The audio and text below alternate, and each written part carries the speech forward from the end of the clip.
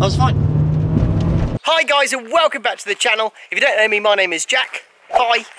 Check out this wicked Abarth 595 Competizione. I've got the time to show my love and what it's all about. So guys, in this video I'm going to explain to you what the automatic Abarth 595 Competizione is like. There are so many manuals on the market at the moment, but automatics, there's hardly any. When I was looking, there was what, 6 or 7 automatics, but there were like 200-300 manuals. So there are so many more manuals, and you never see them. You never see them on YouTube. I tried to look at what the automatics like, try and get a feeler of what people think of them, and I couldn't find anything. So it's about time you did. Guys, before we do jump in, I just want to ask you to please subscribe to my YouTube channel. I've got an Instagram, so just check it out below on the screen. It'll pop up somewhere now. But please subscribe to my YouTube channel because it's really important to me. I'm trying to get more involved with cars, and I think YouTube's a perfect way to do it. But anyway, let's jump in.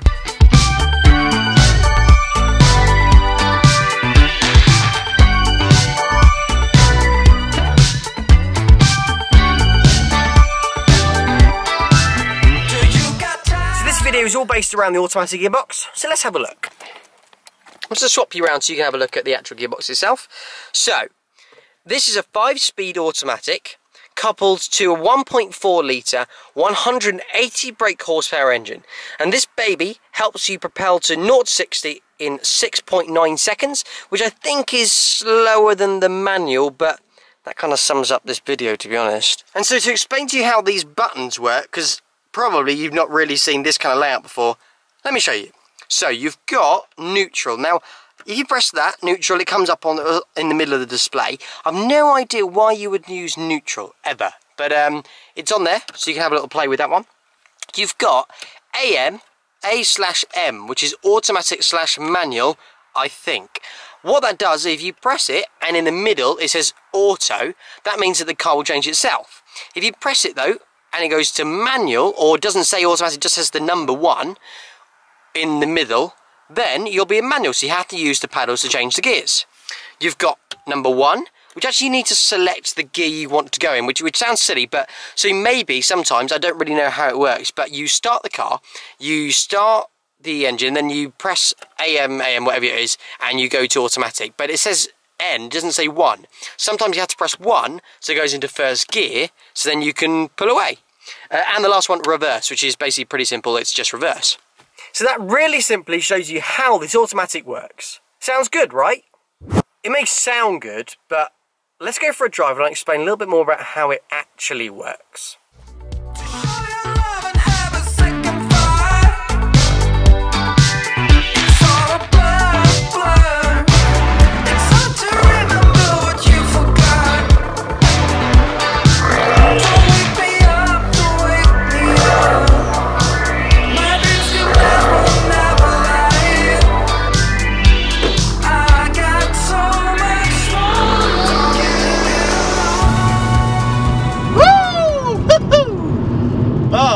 Fun.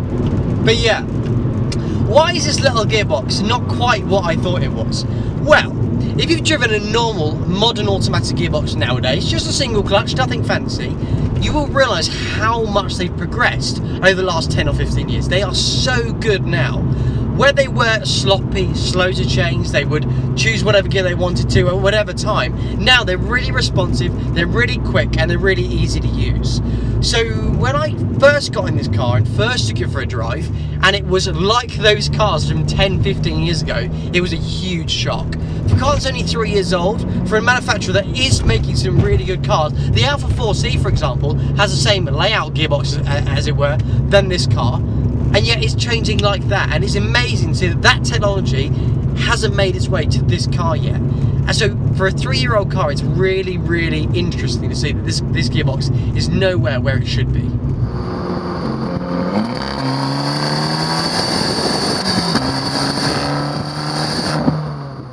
So I just pulled over because I want to show you this gearbox. Now I'm going to put it into reverse, right?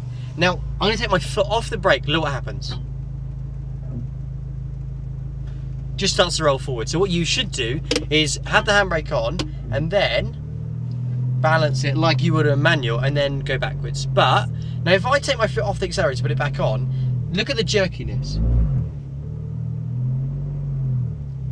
You've got to be so gentle with the throttle in order to do that. Then I'll change to first.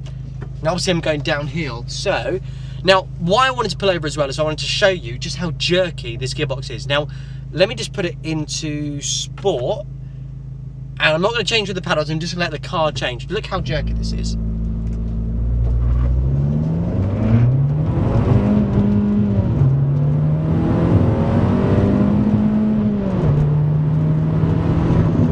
Jesus, I mean it's quick. Can you hear how long it's taking to change gear? So it's not too easy. Let me put it back into normal mode and see if it changes a bit more normal. Oh. So I'm braking down. When it's going to change? When's it going to change? When's it going to change? Not going to change. And then look.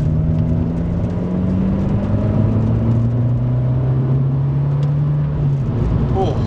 It does make a farty little pop sound. I like farty little pop sounds. That's quite fun, so I do like that. But because it's only a 5-speed, it's quite a small engine. It's quite a small car, and I think it really deserves a manual. It doesn't deserve an automatic. I thought this would be quite easy to use. I thought it would be perfect on the motorway. However, when you are getting to the motorway, or when you are just doing kind of a bit of fun driving like I am today, then the automatic gearbox just doesn't do what you want it to do. Now again, I'll go back to the kind of modern competition of today. So let's take an Audi, because I've driven a TT recently. You'll see the video. I'll put a little link in the description below. The TT S-tronic gearbox, not a double clutch, a single clutch gearbox, is so quick and so responsive that it makes this car seem so old and outdated.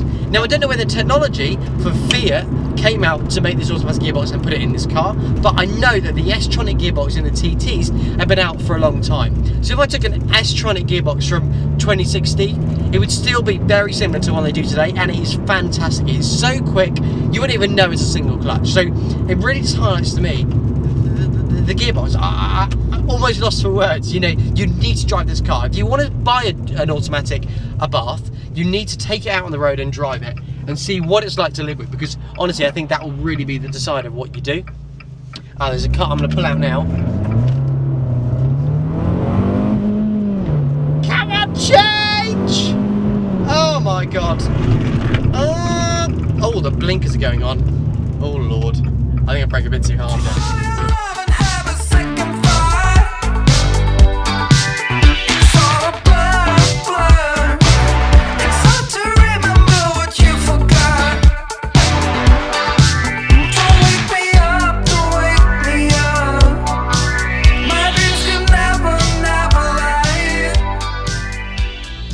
Alrighty, so you would have seen that there are paddles on the back of the steering wheel. So does that make it any better? Well, let's have a look. I'm going to stop. Don't go around the corner. I'm going to put it into manual, and then I'm going to go just the paddles alone. Let's see how we get on.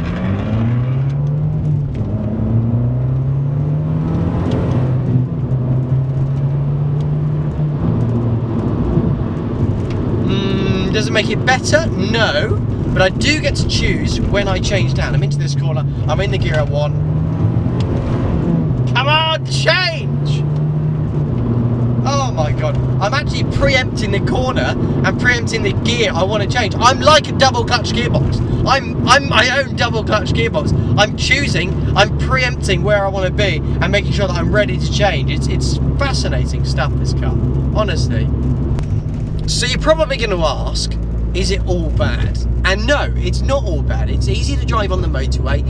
It's quite a useful car. It's on these kind of back roads, these fun little trips you want to do, where it does kind of fall up. However, I don't have a fix, but I have a workaround on how you may be able to work it a little bit better. Number 1, put it in sport.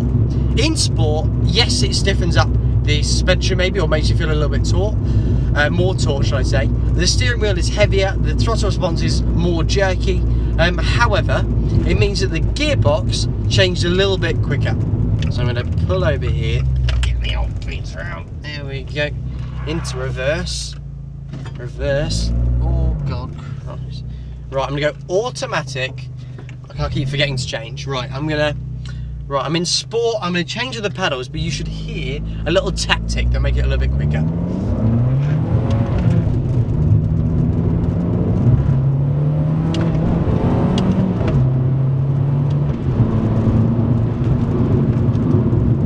So, what are my other two? Well, number one, put it in sport. Number two, take your foot off the accelerator when you go to change gear. Don't do it a second before you change gear. As you change gear, take your foot off the accelerator, and it just takes that strain off the engine so it changes quickly. Number three, imagine you're driving a manual. Now that sounds absolutely ridiculous. You're probably going to shout abuse at me. If you do, please do it in the comments below. But drive like a manual. How on earth can you drive an automatic like a manual? Well, imagine you've got a clutch.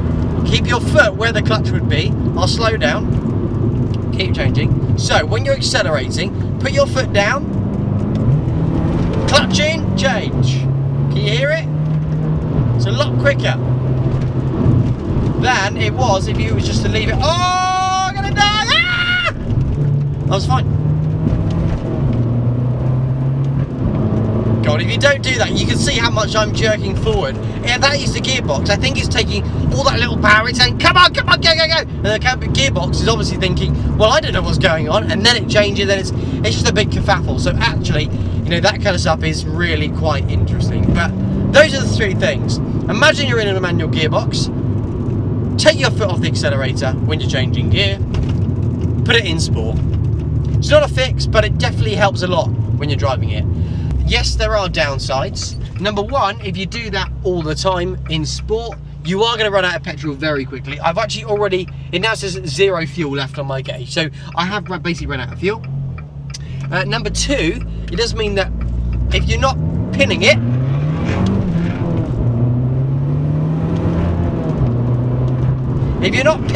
into everything, then actually it does make a bit of a weird sound, and it does mean that you're kind of going all the time, which is not that safe if you've got people in the car.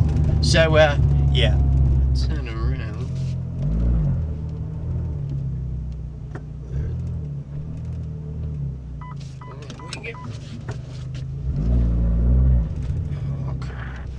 Come on, not a great turning so. Jesus, come on, yeah. Alrighty. So what's the verdict? Well, yes, I have found a workaround, but it's not good on fuel. It's not great to drive like it everywhere, and you look like a bit of a prat if you're doing those kind of changes in town. Also, it doesn't live up to the rivals. The rivals of Audi, Mercedes, BMW, actually, let's scrap all those kind of brands. Ford, Vauxhall. They have developed really good automatic gearboxes, a single clutch, standard boxes on small cars, and they work really well. So there is no excuse, especially when the Alpha 4C has such a good gearbox. It's a quick change. You wouldn't be worried about it at all. You wouldn't be having this problem. So for that, I don't think this gearbox is good enough. So my verdict, if you're going to buy an Abarth 595 Competizione, buy a manual. Save yourself the trouble. Don't have this problem. Go and buy a manual and just enjoy it. Enjoy the nuts out of it, because it's a fun little car. It's great. You know, everything about it is fun. It's characterful. It sounds great. I think it looks brilliant. I just think a manual would just be perfect. It would just really would suit this car.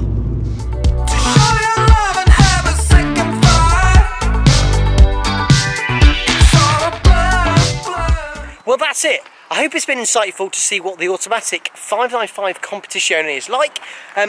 You've seen in the video, it's a weird one. You definitely need to drive it. If you're going to buy a automatic 595, please test drive it before you drive it to make sure you're happy with it. But I stick by it. I'd probably choose the manual if I were to choose it again. Please subscribe to my channel. It'd be really good if you can watch the future videos that come out. I hope you've enjoyed it. Make sure to like it if you have, and comment what you like below. Also, tell me what you think about this automatic gearbox. But for now, I'll see you soon. I've got the time.